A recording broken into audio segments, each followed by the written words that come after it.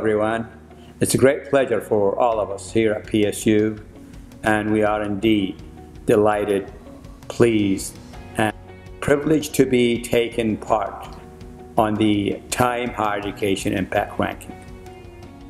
PSU is committed to applying the UN 2030 SDGs as part of PSU Third Strategic Plan, in support, of course, to the Kingdom of Saudi Arabia 2030 vision, which in terms integrating the UN 2030-17 global goals.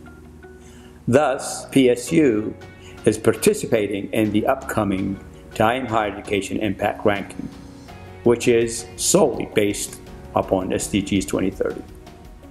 We at PSU are keen to show how PSU, teaching the next generation of PSU students to adapt sustainability in their lives.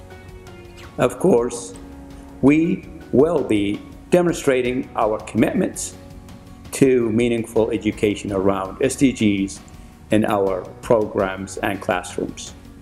So, PSU formed a higher committee and subcommittees to oversee, of course, and follow up our performance and compliance with SDGs.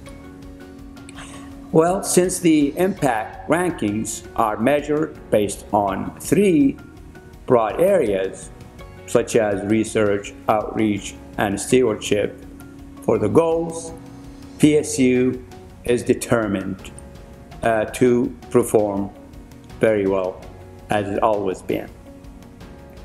Therefore, PSU is significantly focusing on several SDGs, including, of course, SDG 4, which is the quality education, and that's what PSU is all about.